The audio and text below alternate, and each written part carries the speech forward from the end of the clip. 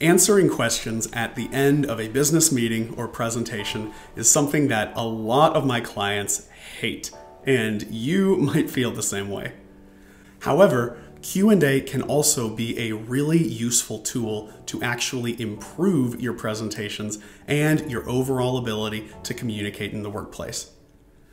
This is a pretty simple concept, but when someone asks you a question, most of the time it's because you didn't explain information clearly enough, or maybe didn't include something that's important in that situation.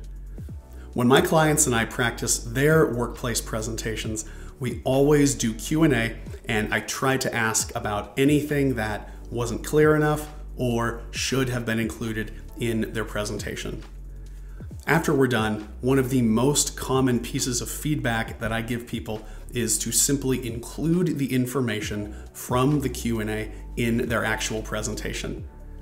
This is what you should do with your own workplace meetings and presentations, especially the common presentations and meeting topics that you discuss very often.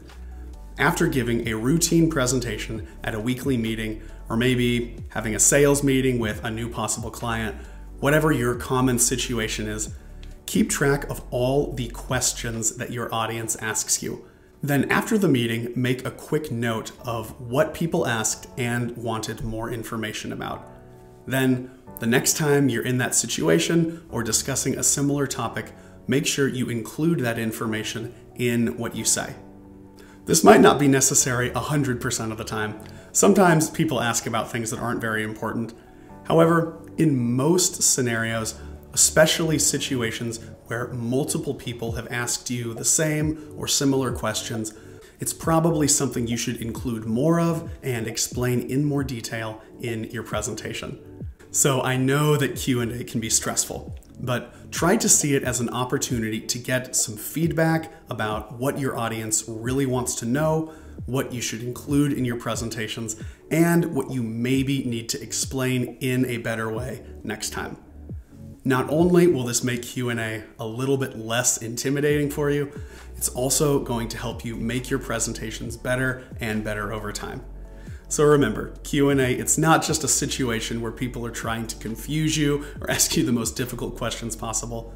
It's an opportunity to get real-world feedback on everything that you need to explain better.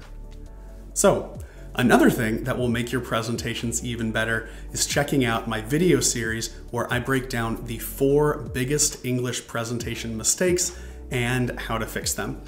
If you want to become a better, more confident presenter completely for free, then click the link below and check out that video series today.